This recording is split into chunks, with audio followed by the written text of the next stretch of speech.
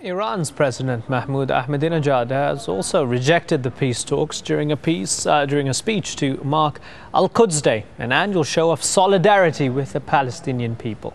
It is clear that these negotiations are doomed. In fact, these negotiations are stillborn. The Palestinians and the regional nations will not allow even one piece of Palestine to be sold to the enemies. The nations of the region are able to eliminate the Zionist regime from the face of the earth.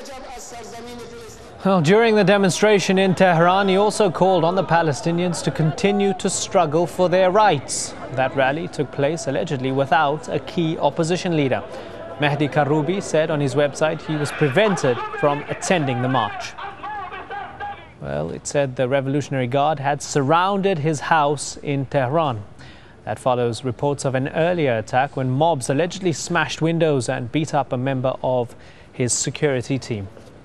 Potkin Azarmehr is an Iranian blogger. He says the authorities' harsh response reflects their continued fear of the opposition. This isn't the first time that Karroubi's house has been attacked, but the difference is that this time it wasn't just with sticks and stones and thugs writing graffiti on his house. This time they went for an all attack. They were shooting at the house.